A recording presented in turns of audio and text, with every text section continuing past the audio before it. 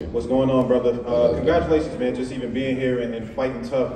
In the beginning of the fight, you had it under control. You were moving well, using your jab. It felt like you won a lot of the early rounds. I would say maybe around 5 or 6 is when it started to feel like it took a turn. Can you tell me about that part, like what you remember, like when the momentum started kind of shifting for you?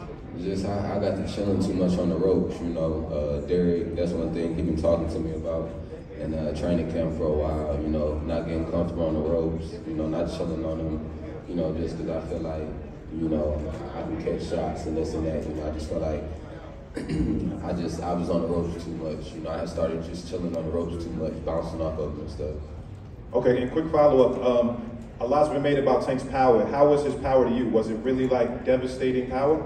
I mean, he got power, you know what I mean, but it's more like he do a great job at landing this big shot, he know how to land that shot, hit guys on the button and just get him up out of there, because he an accurate puncher and he just know how to land that shot.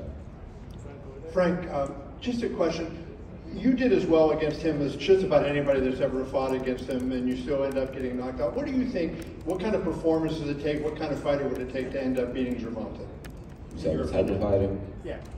I mean, you just gotta go in there and box. You gotta be able to box, and just watch all the shots, because he got them shots that if you don't see him, he can get you out, and he's sneaky with it. He can take a punch, he can give a punch too. So it's just like just being woke. With him, you gotta be woke in there. I've been saying that like the whole time leading up to this fight. You gotta be woke, and I got caught with a shot, not being woke. So.